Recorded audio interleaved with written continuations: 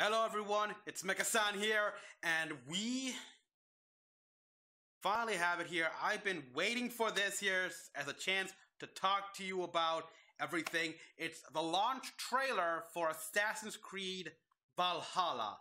Now, as of this recording here, review copies have gone out to many people, not just like IGN and Game Radar, GameStop, whatever, but also like YouTubers here, Joe Raptor, Welshie, a bunch of other people. They've been playing it. I've seen some footage at the beginning here, some of the early modern day segments here. Yeah, my curiosity got the better of me. I've seen some of the tips and tricks here, where the game does not tell you videos and everything. I am excited for this game.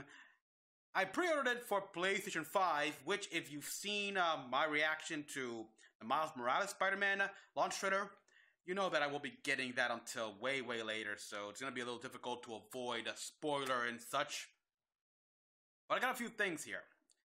This game, everything we've seen has pretty much thrown people for a loop, but mostly negative-wise here, and not just the Assassin's Creed fan like me, but also the common, just casual players here who are not invested in the story. However, after everything, time going by, theories and such, everything settled down, cleared my head, I realized a few things here. And this is something I wish to share with you guys. Now, a lot of this game, I can compare it to the marketing for Assassin's Creed Black Flag. Or just the game in general. For example, one of the biggest, dumbest complaints I've heard is how can Layla's animus allow her to relive memories that are not her genetic bloodline or anything like that? It's like, are we all just forgetting Black Flag? Did we just erase that from our memories? Because in that game, we played an intern who was going through the genetic memories of one now deceased Desmond Miles.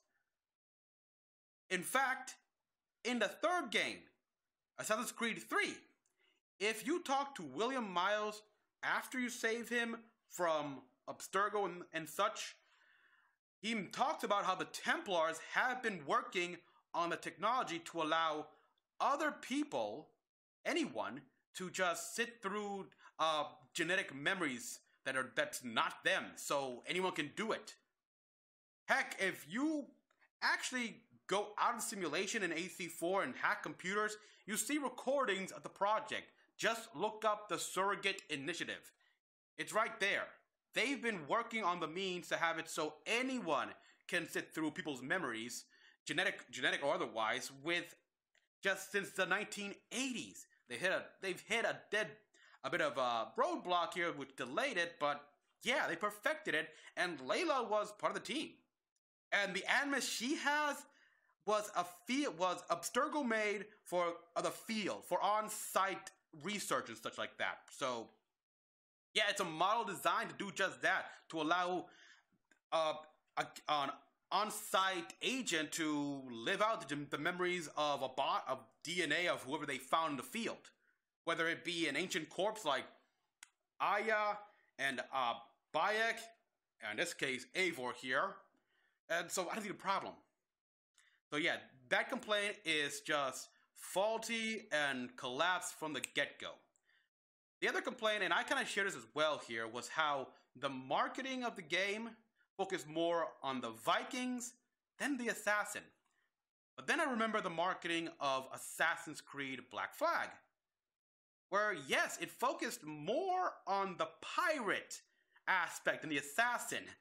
I mean, hell, you had Blackbeard actually singing your praises here, saying what an incredible pirate you are. And another thing that you complain about here is how Eivor is not an assassin, he's a Viking. It's the same thing with Edward Kenway. He was not an assassin. I mean, yes, he had the robes, and he had the hidden blade. But he, stole those robes and was given the hidden blade by the Templars.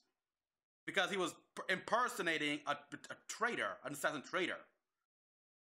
He was not an assassin until what, 80 and 85% of the game, as we are into the main story of the game here, when he finally raised the assassin Jolly Roger. I mean, Adewale joined the assassins earlier than Kenway. Edward was all about just making money, profiting, being a pirate privateer here. He made deals with the Grand Master of the West Indies, and the other assassins did not like him, for good reason. The only difference between this marketing and Black Flag is that Black Flag did touch somewhat on the assassin elements, while Valhalla here doesn't touch upon that at all, other than the hidden blade, which not so hidden. Eivor wears it Darius style, which, okay.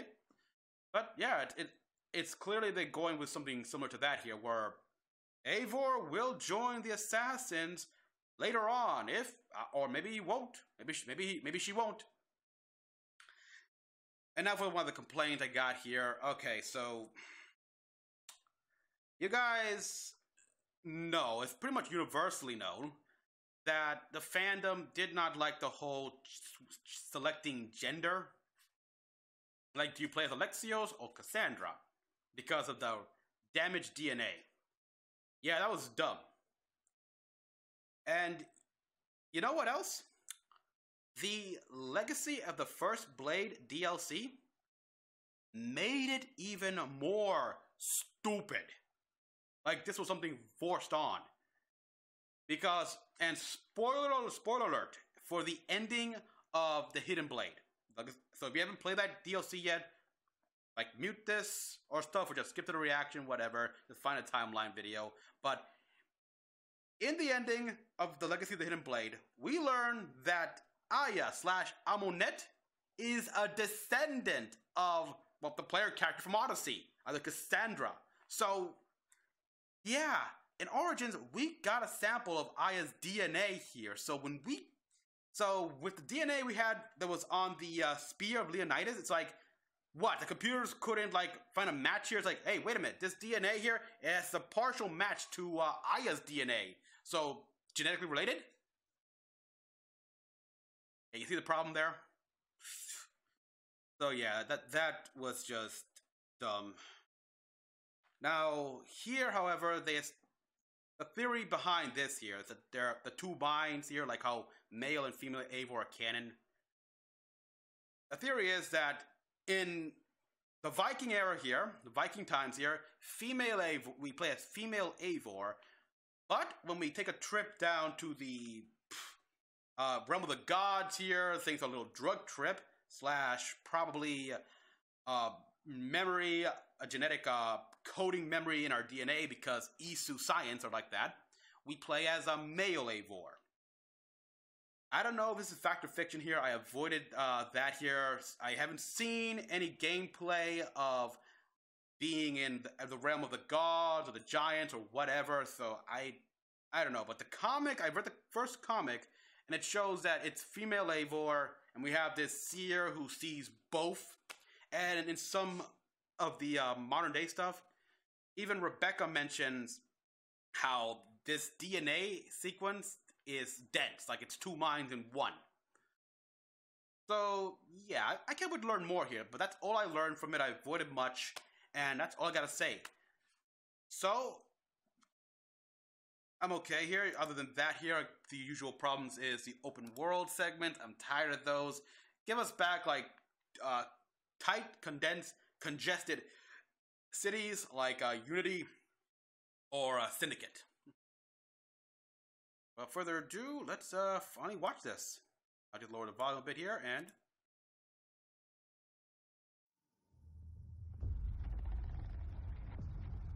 okay, it's male Eivor. Just, I mean, I can sort of, okay, I can sort of see why they are doing this here to throw us off. Something to fight for. But here's the thing, they could have intermingled this scene here with scenes of male and female Eivor to further throw us off here, so we don't know which is which. But your greatest journey still lies ahead. Drop Dead Gorgeous? Let's go. It's time to capture a kingdom. Roaring bloody success. Yeah, I also know that we'll learn that there was a Hidden Ones bureau here, but they were like evicted from England.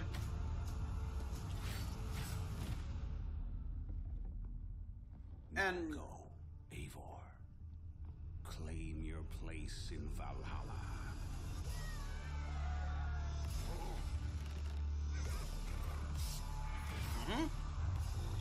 Okay.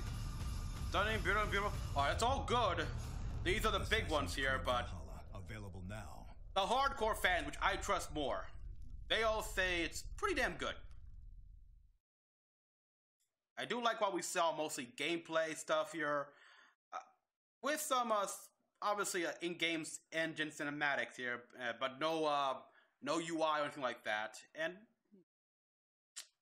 again, though, I gotta give points off to Ubisoft management, not the game, just management here. Like, my idea of, you could have just had it so different scenes intermin, like you have some scenes with male and then scenes with female Eivor to throw us off here, like which is canon. Even though if the theory is right here, the parts in the realm of the mythical realms, that's when we go male Eivor, and I'm okay with that. That's perfect. Like a little anime strip there via drugs. Yeah, I also like this. I also heard that there is a lot of nods and stuff like that to the main lore, but basically it feels like, while the Assassins and Order of the Ancients always do things in the background here, and this stuff here, what Eivor is doing, is a lot of foreground stuff. So makes me wonder, while Eivor is doing all that, what are the Assassins doing here, trying to, as they slowly start, as the Raven clan starts conquering land, start taking place and stuff like that, and Eivor kills some members of the Order of the Ancients here. I can see Assassins slowly moving in, and we just don't know about that. They're keeping that secret. The only obvious thing is the Assassin's Bureau in the settlement of Ravenstorp, or whatever it's called.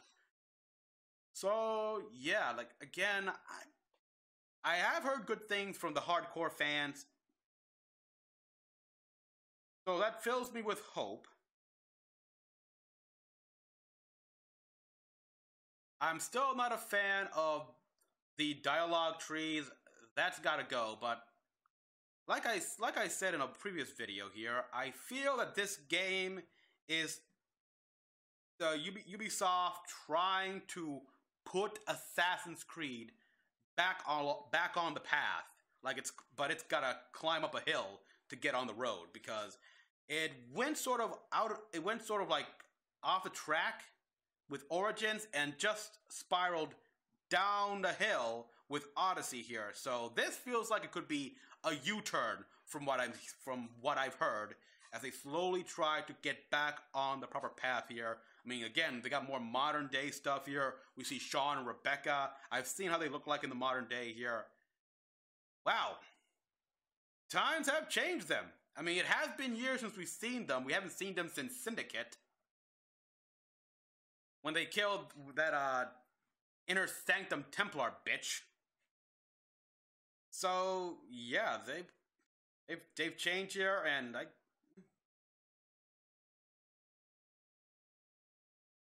makes sense. But yeah, I really, really hope that the next game is a true return to form to Assassin's Creed. And again, I'll have to wait for this game to come out. Wait for this game here, have it in my pile, because I won't get a PS5 anytime soon. But I am excited. I'm excited here.